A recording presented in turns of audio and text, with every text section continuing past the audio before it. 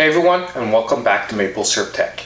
We're looking at another episode of Retro Rescue today, and what we're going to basically be doing is replacing some NES batteries. Because if some of you guys don't know, a lot of NES carts back in the day, before flash memory, used batteries to keep your save games on the cartridge. Dragon Warrior is one of the best examples of one of the early Nintendo games that used this system, and I have a couple of copies here, and we're going to be replacing batteries on both, as well as doing a cleanup on the carts. Now, I got these as a steal, because basically the guy that owned it, he had both. He actually bought one because one stopped saving, and he wanted to continue playing Dragon Warrior, which was one of his favorite games. He bought a second copy. Second copy stopped saving, so I got it at a garage sale for a couple of bucks each, so basically $4 for both, which isn't, you know, it's not a bad rate for Dragon Warrior. It's not a very expensive game, but I thought it would be really interesting for a video for you guys, and just to show you that just because an NES game has stopped saving doesn't mean that the game is actually broken. It just means that you need to replace the batteries on it. And contrary to the guy I bought these from, for less than $1 a battery, you can actually get some with the standoffs already installed, as the ones I have here. And we're going to look at replacing it theoretically the right way, because there's a lot of people that do it different ways. We're going to be looking at soldering the batteries directly into the carts. So keep close, and let's start by looking at what we'll need in our kit today to do the cleanup and the soldering of the batteries. So first, for our cleaning kit, it's the normal cleaning kit we use every time. I didn't break out the Brasso this time because I already took a look at the PCBs and they're in pretty good shape, so we won't need it for this cleaning kit. However, if you guys want to see in-depth cleaning, I really would refer you to the video on my channel on how to clean and repair NES carts, because we'll really go step by step. In this video, the cleaning process will be sped up because I really want to focus on the battery replacement aspect, and I don't want it to turn out to be a 40-minute video. So our general kit is some cotton swabs, we have a used toothbrush, we have some WD-40, we have some isopropanol alcohol here in this spray bottle, we have our white vinegar, and we have a scouring pad like you use for your dishes. We also have the game bit driver obviously here. So now just let's go look at a tad at the kit more specifically for the battery replacement, so the couple of extra things we'll need for this specific repair.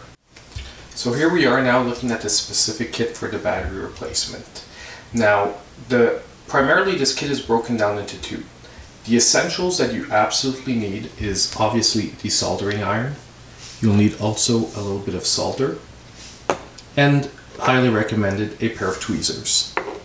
However, if you want to make this repair a lot easier and a lot cleaner, I also recommend having some flux and either a solder pump or a cleaning wick, a copper cleaning wick for picking up the old solder before you resolder the new battery.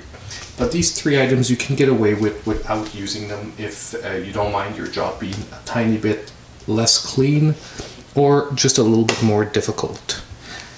So let's move on and first do a quick clean, and then we'll move on to the battery replacement.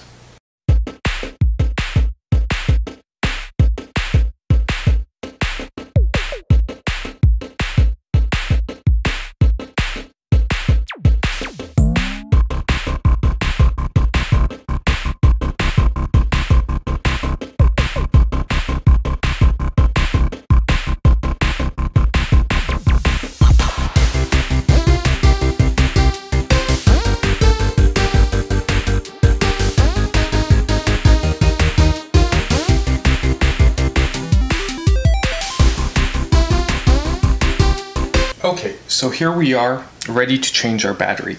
So we have two to change today. I'm only going to show you the first one simply because repeating over the exact same steps twice are just going to be really boring for you, and it's the second game.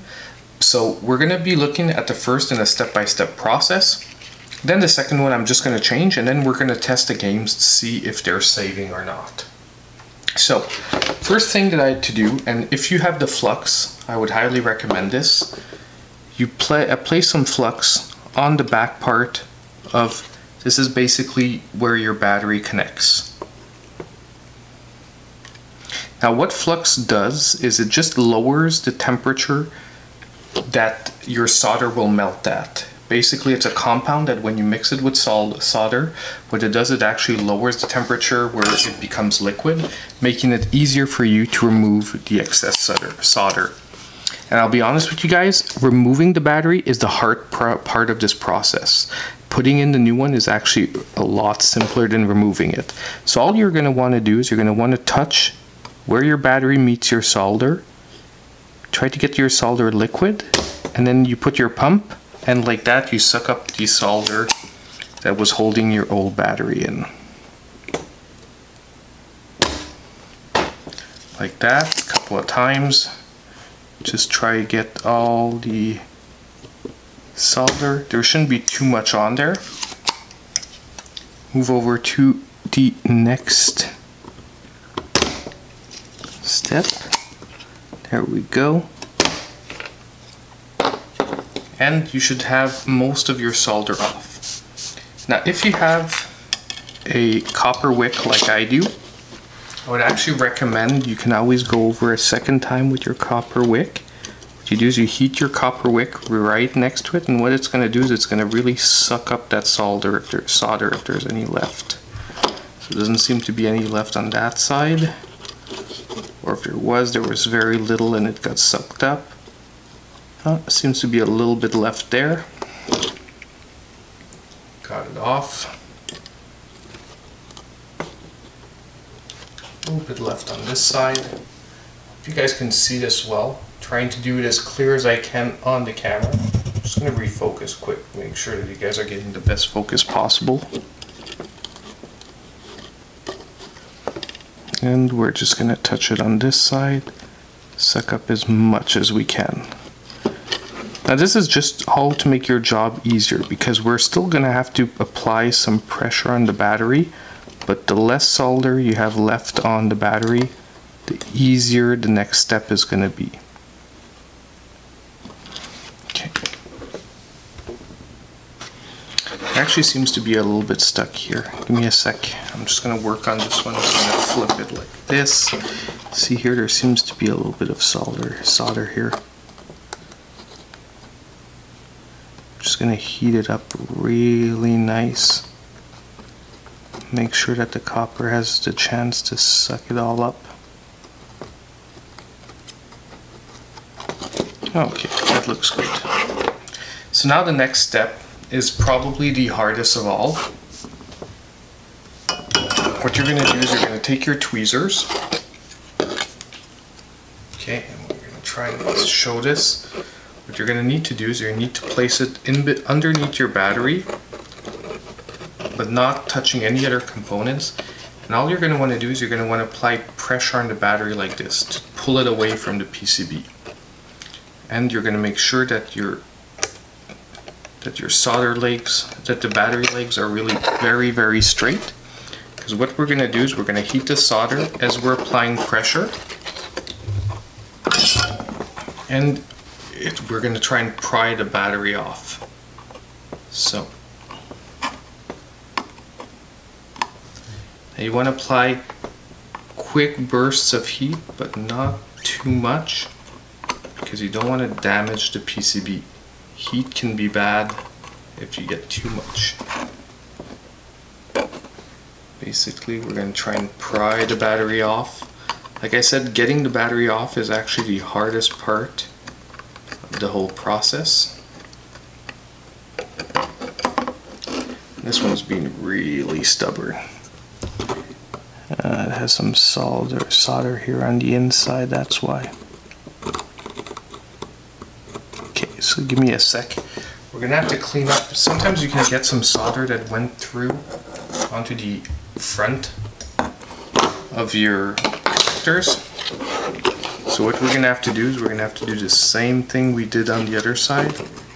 We're just gonna push our copper wick into there and move the solder.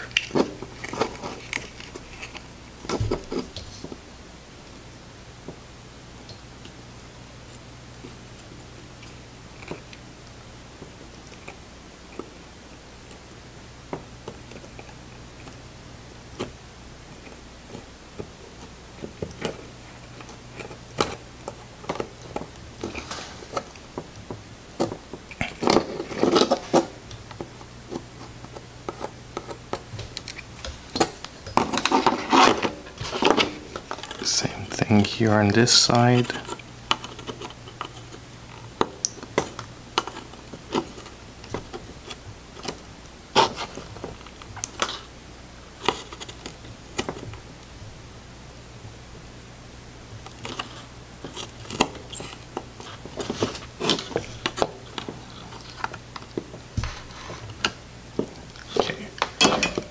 This one's being stubborn, so what we're gonna do, it's actually fun that we're getting one that's stubborn like this, because you can see the extra steps you can do. We're gonna put a little bit of flux down there. It's gonna help us, like I said, lower the temperature it takes to get that solder to liquefy. And it's going to help attract it to our copper here.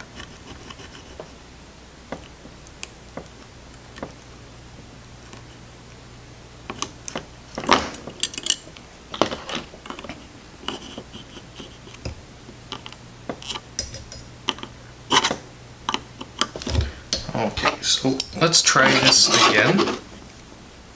So we're going to, like I said, place it.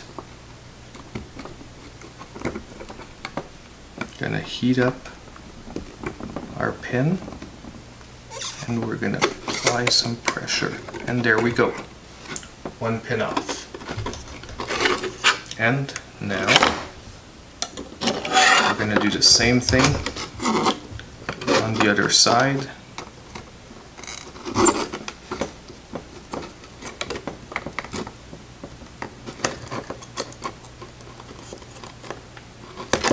And there we go. We've got that battery off.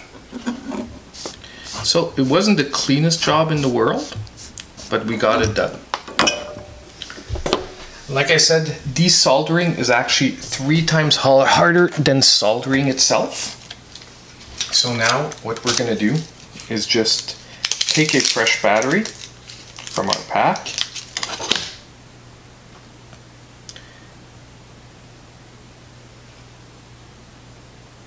Now, the top side of the battery you can see here is the positive, okay? And don't follow, you're gonna see a positive sign here on your PCB, okay, indicating that this is the positive side of the battery. Now, don't be mistaken, even though the positive is on this side of the battery, it's actually the top of the battery that's positive. So what you wanna make sure is that the leg that is contacting the positive side is matching to your positive side in there. Now all you're going to do is you're going to want to slip the battery through both holes. Oops, slipped out there. Okay. And when we're on the back here, what I recommend is you take the battery legs and you flip them out like that. Why? Because it's going to hold your battery in place. You're not going to have to worry about your battery going anywhere while you're soldering. Now, once again, like I said, flux is your friend.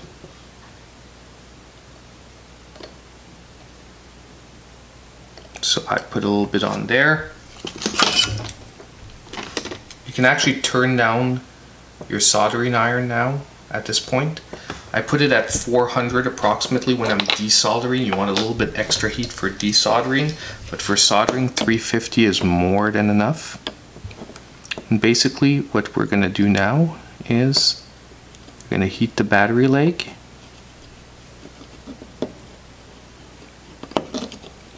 I'm going to drop a little solder on there. And you're just going to solder that leg in on each side.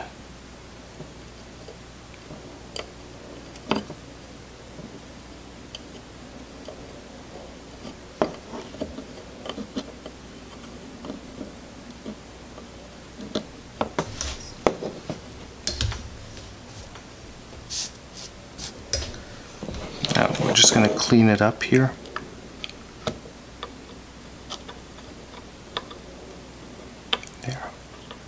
Make it all nice and flat like that.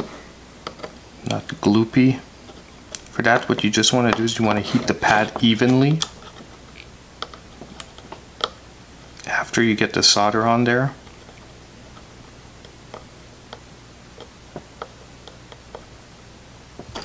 And there we go. We have our battery replaced. Now after you're done all that, I recommend taking some isopropyl alcohol once again and just going back over on the battery, because you want to actually clean out the solder, the flux, sorry about that guys, because flux can be somewhat corrosive if you leave it on there. So we don't want any corrosion on our PCBs.